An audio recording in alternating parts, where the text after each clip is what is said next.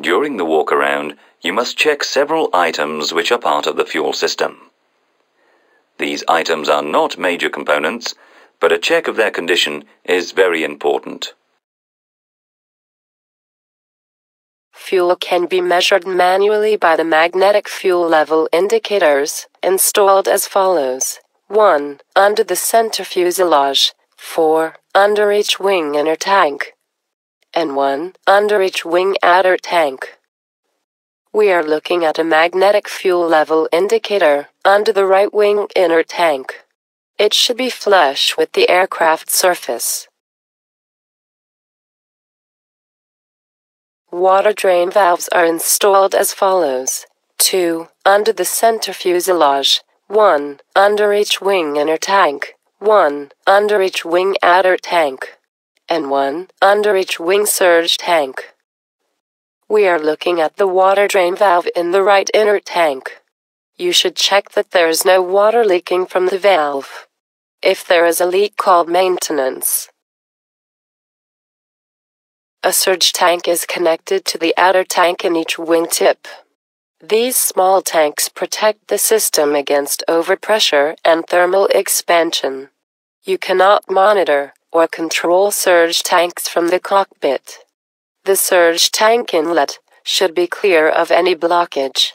The fuel ventilation overpressure disc should be intact.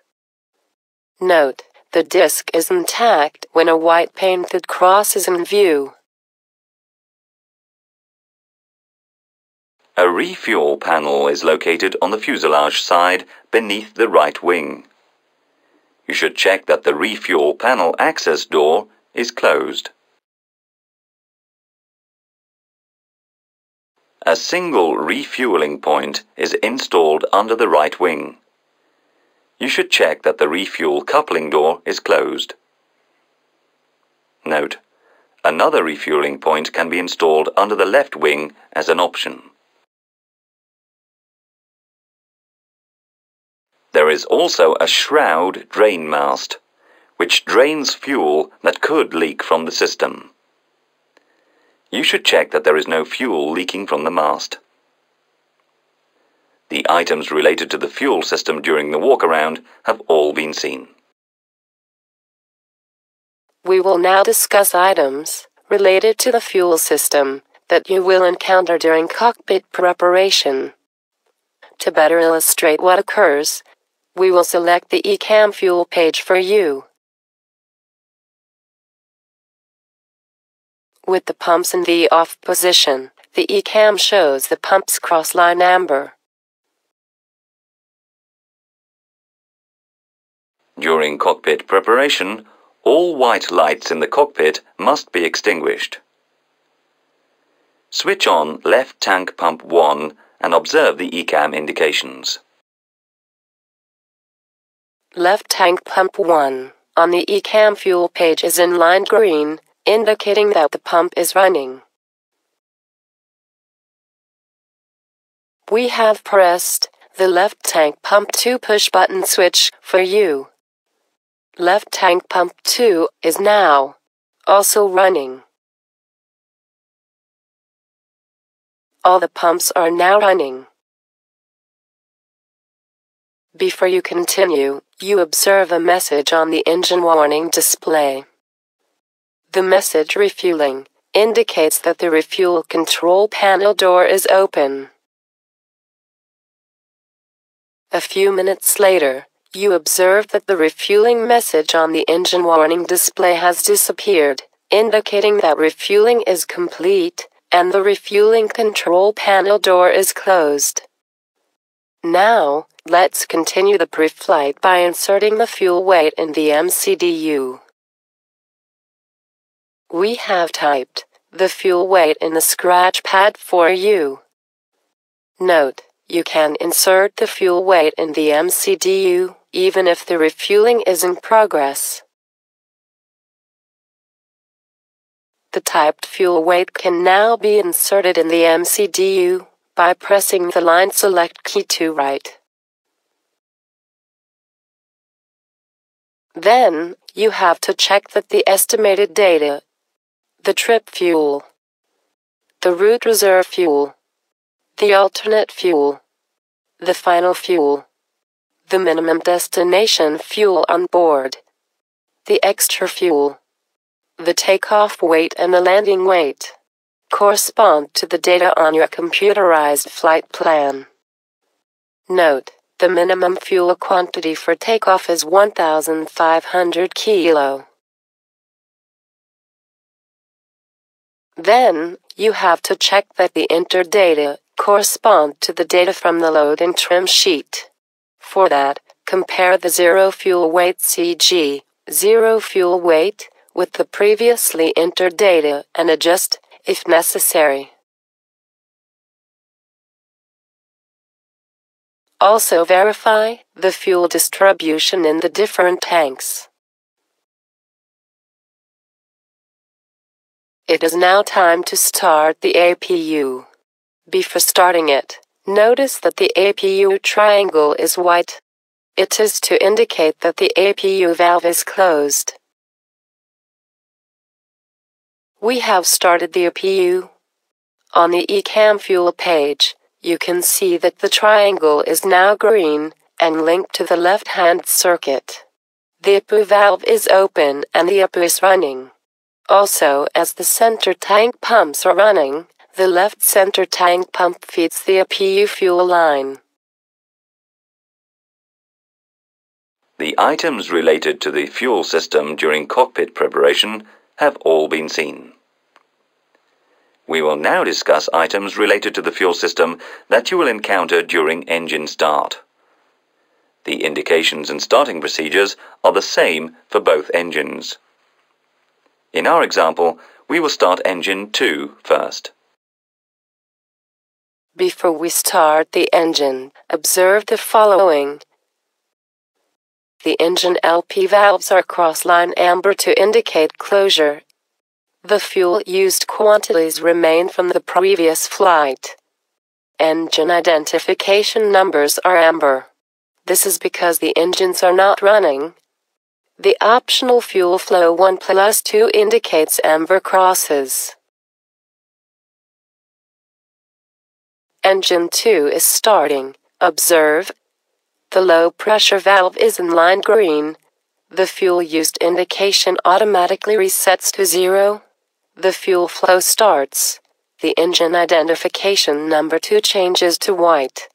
The gross weight has now appeared. Engine 1 is starting. Observe. The low pressure valve is in line green. The fuel used indication automatically resets to 0. The engine identification number 1 changes to white. The message, "Center tank feeding," has appeared on the engine warning display. This indicates that the center tank pumps are feeding the engines. Note: as the inner tank pumps have a sequence valve, the center tank pumps, when they are also running, deliver fuel preferentially, as long as slats are retracted. The center tank pumps automatically stop at slats extension. Then, it is time to stop the APU, if it is not required during taxi and takeoff. We will now discuss items related to the fuel system that you will encounter during normal climb, cruise, and descent. You are in climb. The slats are now retracted. The center tank feeding message reappears, indicating that the center tank pumps are now feeding the engines. Note: the center tank must be emptied first. You are now in cruise. Notice the center tank feeding message has again disappeared, indicating that the center tank pumps have stopped. However, the center tank is not empty, and another automatic function has occurred. To explain why, we must look at the IDG cooling fuel recirculation system.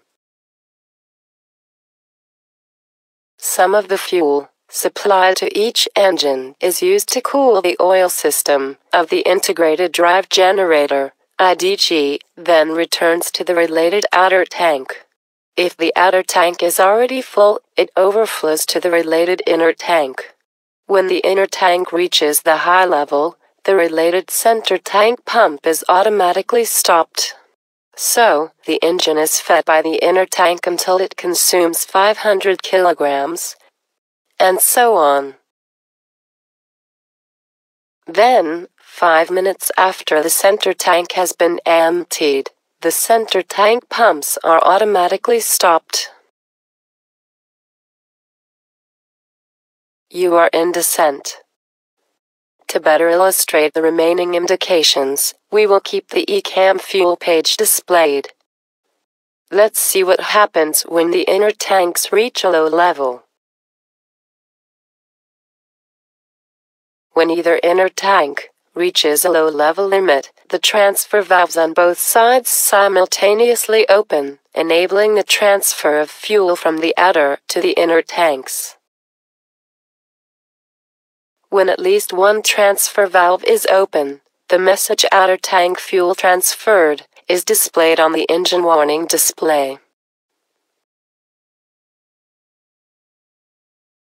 As you can see, the fuel is transferring until the outer tanks become empty. Note, when the outer tank is empty, the related fuel tank temperature is not displayed.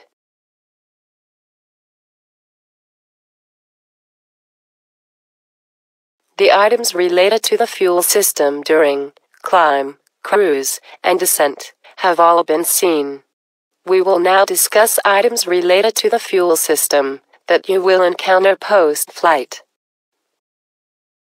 The APU has been started, and after engines shut down, the fuel pumps must be switched off.